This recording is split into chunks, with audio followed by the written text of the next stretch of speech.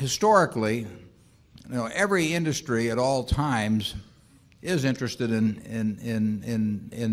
downsizing or becoming more efficient. Now, if the industry is growing, you can achieve efficiency by doing more work or turning out more output with the same people. But if you go back 150 years and look at the percentage of people in farming, for example, farming has downsized from being a very appreciable percentage of the American workforce to a very small percentage, and essentially that's released people to do other things. So it's in the interests of society to get as much output in anything as it can per unit of labor input. It's very difficult on the individual involved, and it's no fun. I guess it's no fun being a horse when the tractor comes along, or a blacksmith, and when the car comes along. But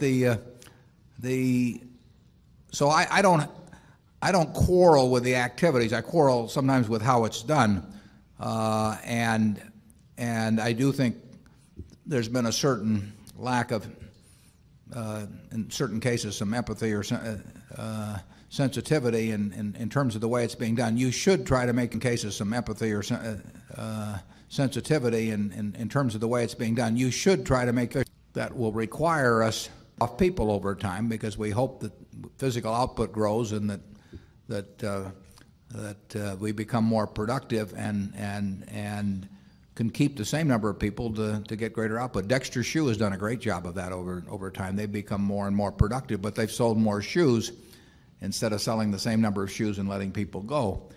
But sometimes industry trends, at World Book we have fewer people than we had a year or two ago, and we don't have any answer to that. Over time we got out of the textile business. I wish we didn't have to, but we did not know how to run a textile company in New England and compete effectively. Like I say, I love avoiding those businesses, and to the extent we can, we will. Geico is going to add people over time, and I think Berkshire Hathaway is going to add people over time.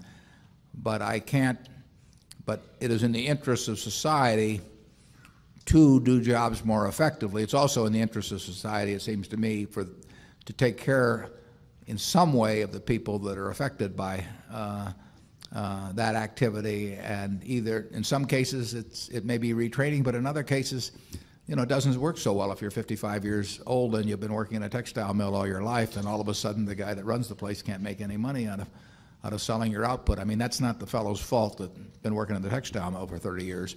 So there's a balance in that. I think that the attention that's come about lately, I think there's, to some degree, it was a media fad based on some particularly dramatic examples at a couple of companies. I don't think there is more displacement going on now as a percentage of the labor force annually than there was 10 years ago in terms of reconstituting what people do. But it's gotten a lot of attention lately. There could be a backlash on that in terms of corporate tax rates or a number of things, and we might feel it in that direction.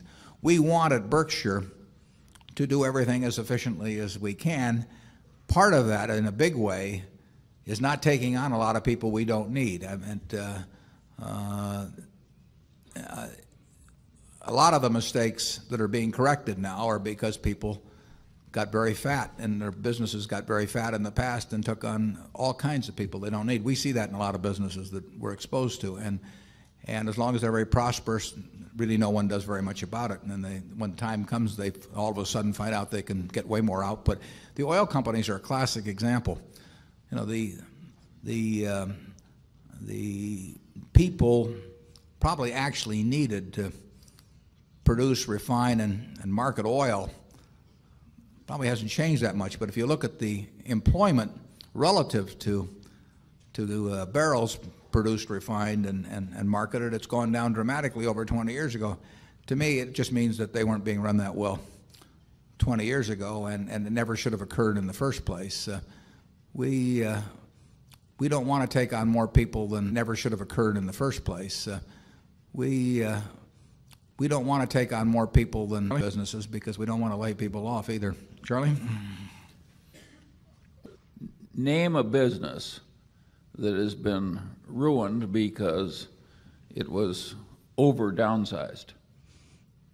I cannot think of a single one, but if you ask me to name businesses that were half ruined or ruined by bloat, I mean, I could just rattle off name after name after name. It's gotten fashionable to assume that downsizing is wrong. Well, it may have been wrong to let the business get so fat that it eventually had to downsize. But if you've got way more people than are needed in the business, I see no social benefit in having people sit around half employed or unemployed. And you're very likely to compete against some guy at some point who doesn't have more people around than needed in the business too. But it doesn't change for the people involved. They've got real problems. And Warren, can you name one that has been ruined by over downsizing? There must be one, but well, it's like Eisenhower said about Nixon. Give me a week and I'll come up with something. Yeah. Zone 1. Good afternoon, Mr. Buffett. I'm Nelson Coburn from Silver Spring, Maryland. I have one question I want to ask that hasn't come up here yet.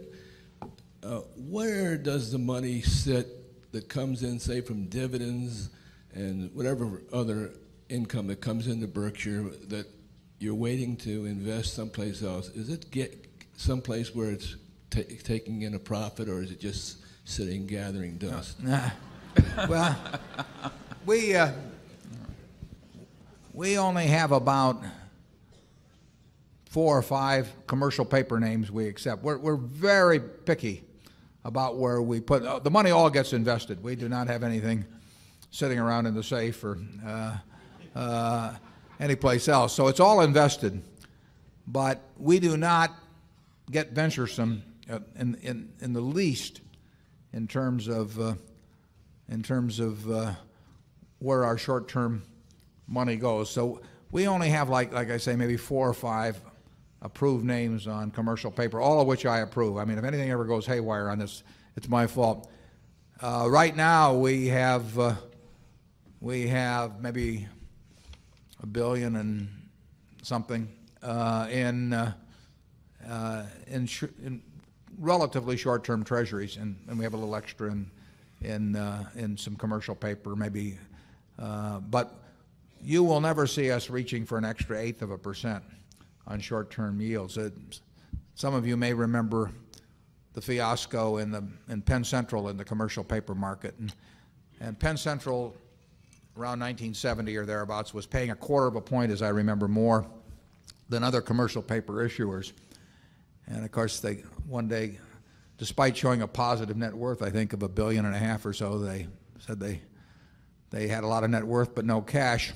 Turned out cash was more important, and so they defaulted.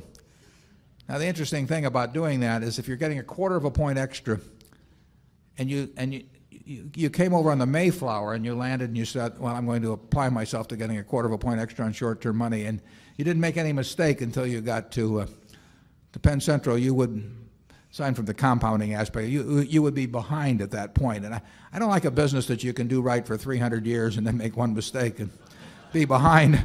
So we are very picky about short-term paper, but it is all invested, and when it's large amounts, it probably will be in treasuries. A couple firms whose commercial paper we take. David Coles, Appleton, Wisconsin. Earlier you made reference to the vicissitudes of time. What are the plans to ensure that all the computer systems and companies in which Berkshire has an interest will function correctly with dates of January 1st, the year 2000 and beyond? And what will you do to reassure shareholders that we will not suffer serious business loss or failure due to incorrect handling of these dates by computer systems? Well, actually, I've got a friend that's quite involved in the question of. No, I'm serious about that. The 2000 question with computers, but that's the kind of thing I don't worry about. I mean, I will let the people who run the operating businesses work on that, and I'll work on capital allocation. And I have a feeling one way or another we'll get through it. But that, like I say, we have there are a lot of things at Berkshire we don't spend a lot of time on a lot of things at headquarters that other companies have whole departments on. And our managers have not let us down. I mean, I must say that we've got a group at one business after another, and they focus on their business, and they mail the money to us in Omaha, and we're all happy. Charlie? I have the feeling that our people will be quite good at keeping the computer systems in order and with backups. I also have the feeling that few companies could handle a big computer snafu better than we could. I have the feeling the Coca-Cola stock would be there, the Gillette stock would be there, the Nebraska Furniture Mart would be full of furniture and know the customers. I don't think a computer crash is going to do us in. Yeah. You're correct, though, that is a problem for the computer world. But as Charlie says, it'll hit other people a lot harder than it hits us. Most of the things we try to be in businesses that are fairly simple and that can't get all messed up. And by and large, I think that we've got an unusual portfolio of those. And when it gets to our investees, they're going to worry about those problems themselves. We really worry about allocating money around Berkshire and having the right managers in place. If we can do those two right, everything else will take care of itself. Zone 3. My name is Peter Bevlin from Sweden. You have said that you like franchise companies that have that are castles surrounded by moats, companies that are possible you can have some prediction 5-10 years down the road. But aren't the businesses like See's Candy, the furniture business, the jewelry business, the shoe business that are hard to predict the future 5-10 years down the road?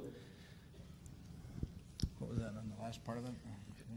Aren't these businesses hard to predict 5 or 10 years down the road? I think things like shoe business. Yeah, I think they're far easier to predict than most businesses. I think I can come closer to telling you the future of virtually all of the businesses we have, and not just because we have them. I mean, if they belong to somebody else. Then if I took the Dow 30, excluding the ones we own, or the first 100 companies alphabetically on the New York Stock Exchange, I think ours are way easier to predict. They tend to be fundamental things, fairly simple. Rate of change is not fast, so I feel pretty comfortable. I think when you look at Berkshire 5 years from now, the businesses we have now will be performing pretty much as we've anticipated at this time. I hope there are some new ones, and I hope they're big ones, but I don't think that we'll have had lots of surprises in the present one. My guess is we'll have had one surprise. I don't know what it'll be, but I mean, that happens in life, but there won't be a series of them. Whereas if we were to buy, if we owned a base metals business or many retailing businesses I can think of, or an auto business, I'm not sure I'd know where we would stand in the competitive pecking order 5 or 10 years from now. I would not want to try and come in and displace See's Candies, for example, in the business it does, or the Furniture Mart. It's not an easy job. So I don't think you'll get lots of surprises with the present businesses of Berkshire, but the key is developing more of them. Zone 4.